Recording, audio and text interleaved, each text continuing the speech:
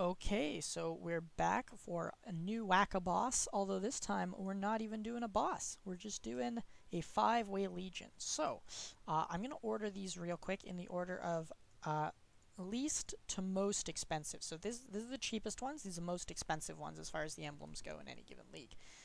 That's not necessarily because of the things that they drop, but generally it's based on the rarity of the emblems or the splinters that you make them out of. So, in order to get this 5-slot map device, you have to use a 4-way legion. You can join someone else's, you can do it yourself, you could do a 5-way legion if it was somebody else's. Obviously, you can't run your own 5-way legion without a 5-way map device.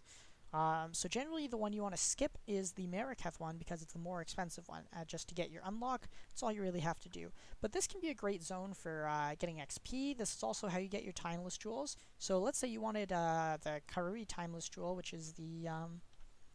good God, why does the name escape me now? Let's say you want a Glorious Vanity from this one. You might farm these two because they're the cheapest, or these three just because they're really cheap, and skip out on the expensive ones just to farm these ones, just to get that Timeless Jewel that you really need for the Glorious Vanity, for example. But we're just going to go ahead and show you how 5-way works. Now, the best thing to do here is to get someone who is a 5-way carry with a Headhunter. I make sure I have one on my friends list every league. And who has an actual build that is good for doing these. Goodness, load, please, squares. Okay, so load. We're gonna load this square on the ground. I guess not. Okay, so you see there is a statue in the middle. So what's going to happen is we're going to stand in this, and normally what you would do is you would have two people, and the one person's going to go around with their Headhunter, go burr, and they're going to clear everything, get really big, and probably lag out the instance. And then the other person is just going to go ahead and they're going to do what's called resetting. Now, when you're resetting, what you're going to do is you're basically going to stand in the circle until it pops, and then you're going to leave the circle, and then you're going to go back into the circle. And as soon as you leave the circle, you can go back in. You just need to make sure nobody is standing in the circle when you leave it, otherwise it's not going to work properly. But the goal is just you're going to be going in and out of the circle, waiting for the pop, and then that keeps respawning the mobs. So what we're going to do is we're going to go ahead and we're going to spawn the first wave. We're going to go and we're going to do this really inefficiently, but we're going to go kill all of the bosses, and then we're going to reset 5 times, and I think that should respawn each of the bosses. I'm not entirely sure if that's how it works. I don't think it's a 1-to-1 per se, but it has diminishing returns now, and the way it works, they'll it's kind of weird. But we get 5 minutes to kill as much stuff as we can, get as much loot as we can. The encounter doesn't fail per se as long as you're in the zone when the counter timer ends. You get that 5-way map device from your 4-way or 5-way. So we're just going to go here, and you can see there's that pop. And we're going to see that a little bit better on the actual resets. But you can go open your map and you can see these green icons representing the bosses. And they're pretty tanky. This one in particular is probably the worst one as far as killing it. But you're just going to go around, you're going to kill them. If you can kill the other mobs, you can get more loot. That's great. Killing mobs, getting loot is amazing, right? 2. But generally, yeah, when you're playing Headhunter yourself and trying to go burr, you're just going to be using your map to try and find the bosses based on these green icons. They're going to spawn each in their own respective individual corners. Some of the bosses are going to spawn with loot tags. You can see those are gathering at the bottom. We're getting all the loot at the end of the encounter for this one. Where is she? There she is. The faster you go, the better, of course. I think, yeah, you do have to kill her in both forms for Sekma. Alright, so now we're going to go perform resets. So we see the pop, we dash out, and you can see that we didn't actually dash out all the way. So what's actually better is you want to walk out and then dash in. Because as soon as you've walked out, it'll reset the circle. So I believe we're at 3 or 4 right now, 4, 5. So normally you just have someone doing this non-stop during the entire encounter. And then you should have no problem while the other person's killing all the mobs. So because they're doing that non-stop throughout the encounter, you're going to keep spawning the bosses, and then the other person will ideally keep killing the bosses at zoom speed with their zoom Headhunter build. And with all the rares that are constantly being respawned, you're getting a lot of Headhunter buffs. But yeah, as you can see, you can't do it without Headhunter. It's just, you know, we've got like a full loot bar here already, and we're only 2 minutes in. So it's not like the end of the world if you can't get someone with a Headhunter, but if you do, you can get much more rewards than you otherwise would this way.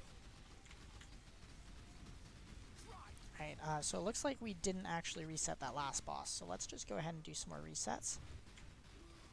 And I found smoke mine is the best because while you're waiting inside the circle, you can place your mine, and then you can detonate your mine once you walk out, and it feels so good. You get right into the rhythm, and you're going to have no problems resetting. You see, I just kind of walked out there, dudded one of the respawns. That wasted a little time, right? So you want to avoid doing that at all of the costs. Okay, we're going to go kill Sekma first because he is giving us some trouble with those immortality statue things. Not really sure what the mechanic on those statues is. I think the idea is you have to hit them from a direction that is not where the statues are blocking, but I'm also not entirely sure. It's a bit of a weird mechanic. Where is he here? Just gonna try and burst him down. Where did he go? Oh my goodness. It might just be that you need to destroy each of the statues. I'm not really sure. If someone knows how that mechanic works, it would be great if you could put it in the comments, because I actually don't know that one very well. Whereas you can see most of these other bosses, they just have very basic attacks, big AoEs, so hitting them from range generally better, or just nuking them are the good solutions for these ones.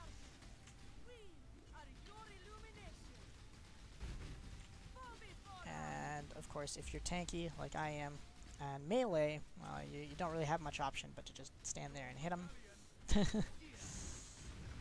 Watch out, fire bow thing, dash over that, you know. You know it. Okay, looks like we have time to do some more resets. Let's see if we can get one more set of 5 done before end. And you can start walking out before it pops if you're like really fast, like that. I see I failed the first time, but I got it that second time there, and that can be really good. You can increase your speed drastically, but of course you have to really get the timing down, get into the rhythm to do something like that. Okay, yeah, looks like we just shatter the statues on the sides, and then we're good to keep DPSing him.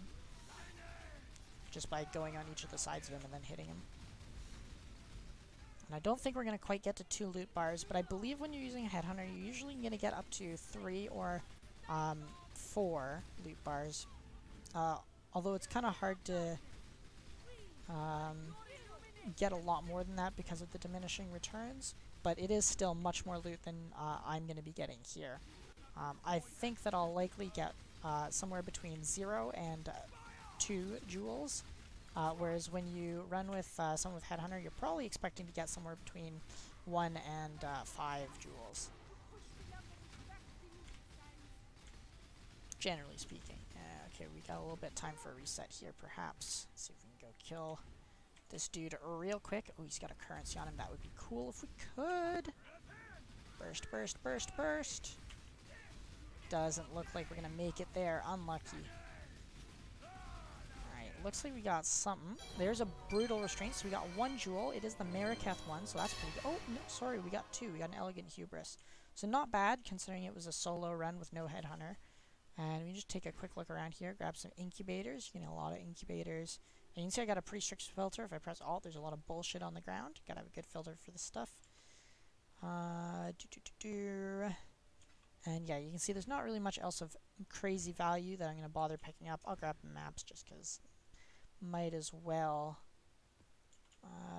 But if you were to actually go and pick up all the things, you would easily, like, if I was to go and I was to be like, okay, I'm going to pick up all the Cobalt jewels, all the Crimson jewels, we're going to get some bulk of those. Those will sell well in bulk, and we're going to get, like, you know, we're going to pick up all the Chaos Shards, all the Chance Orbs, all the Jewel Orbs, all the Chromatic. Like, you can end up with a full inventory very quickly just off of one of these runs. And honestly, that can be pretty good if you're just selling, like, a bunch of random shit in bulk. That can add up pretty quick, right? So it's a lot of mobs. Very good way to complete your incubators as well as get incubators. As well as a good way to get some XP going on your gems or your gear. But that's a 5-way Legion. Hopefully that helped, and have a good one.